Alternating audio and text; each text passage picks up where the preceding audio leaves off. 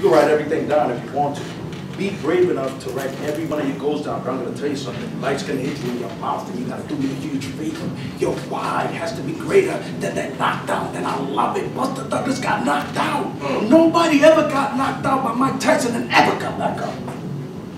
It was almost a 10 count. 4, 3, 2, 1. Ding, ding, ding. Saved by the bell. He goes back to his corner. The whole world's like, yep, that's it. Once he comes back out, that's it. Mike Tyson's just gonna hammer him. And exactly that. Mike Tyson was like, I got him. I got this kid up against the rope. Listen to me. Many of y'all, life got you up against the rope. You can't give up. You can't give in. If life got you backed up, I need you to do me a favor. I need you to do what Buster Douglas did. I need you to start fighting back. And the world was in shock. Goliath has been knocked out. What happened? And they went to Buster Douglas and they asked Buster Douglas, like, what happened? And Buster Douglas said, listen to me. It's real simple.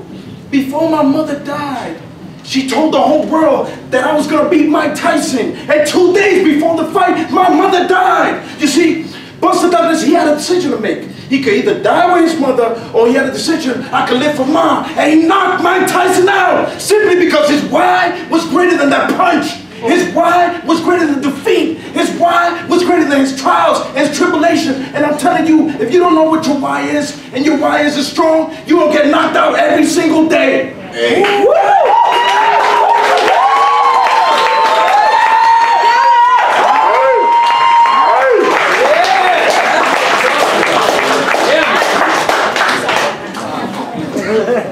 Tell us your name! Well, my name is Francisco Fortuna. All right, where's that from? My name? No. Too many shots in the head. Well, this is by a gentleman named Eric Thomas, Mr. Eric Thomas.